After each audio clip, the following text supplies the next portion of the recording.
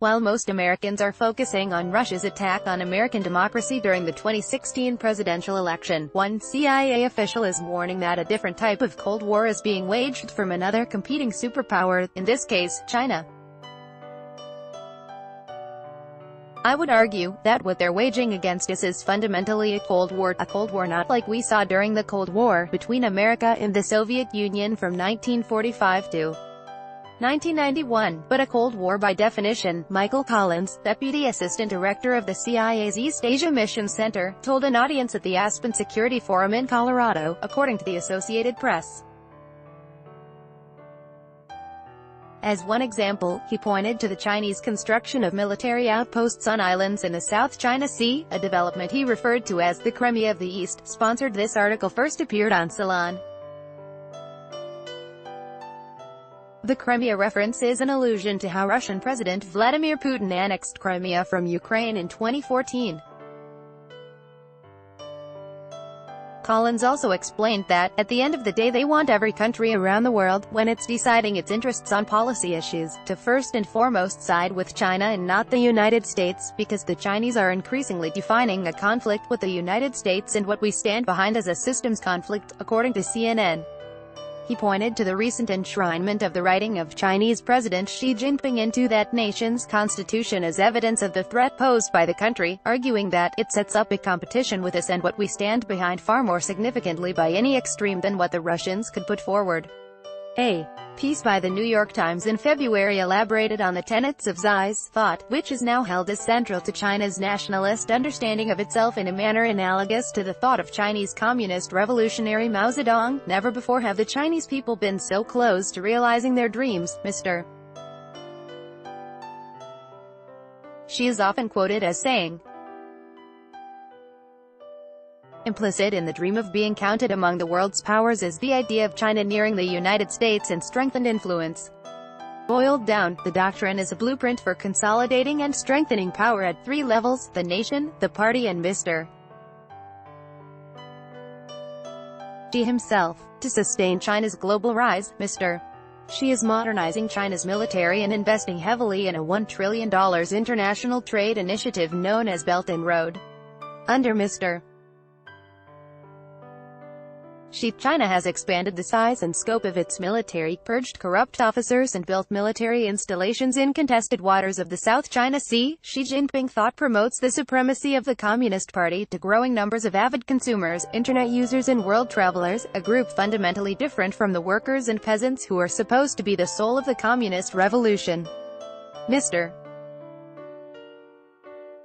Xi's philosophy teaches that the goal of a powerful, unified China can be achieved only if the Communist Party stays firmly in control of China. The party, he says, is the solution to China's problems, not their source. Central to the doctrine is the idea that for China to continue its global rise, and for the party to maintain its rule, a decisive leader is needed at the helm. And the man for the job is Mr. Xi Jinping thought was seen in action this week when the Communist Party announced it would abolish presidential term limits, allowing Mr. Xi to remain in power, perhaps indefinitely. Collins' comments came on the heels of a similarly dire observation from FBI Director Christopher Wray earlier this week. Wray noted that his bureau has economic espionage investigations active in all 50 states that can in one way or another be traced back to China. As he told the AP, the volume of it, the pervasiveness of it, the significance of it is something that I think this country cannot underestimate.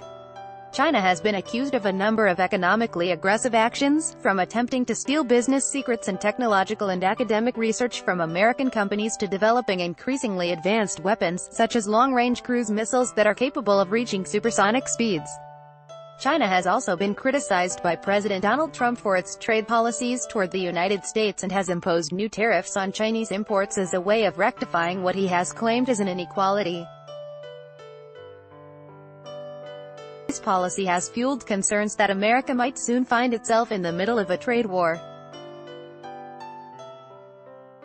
Well, the threat has huge potential implications for the American economy, particularly for the agricultural sector, Ed Gerwin, a senior fellow for trade and global opportunity at the Progressive Policy Institute, told Salon in April. Because, as you know, farm prices move based on threats to the global economy, opportunities in the global economy. And all of this saber-rattling with respect to tariffs I think is particularly troublesome for the farm sector.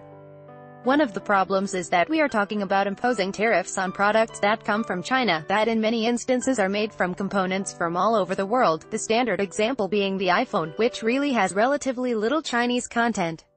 Former Sen. Joe Lieberman, the econ, also expressed concern to Salon about the long-term implications of Trump's belligerent trade policies not only toward China but other American trading partners as well. One hopes, but one doesn't know, that President Trump is going to know the moment when he's got to really sit down and negotiate and not be trading increased tariffs back and forth with China or our enormous trading partners in the EU, or Canada. I mean, good God. We actually have a trading surplus with Canada, Lieberman told Salon. At that time, Gerwin also explained how Trump's new duties are often described as tariffs on China, or tariffs on the United States, but they're really taxes on American businesses, workers, and consumers.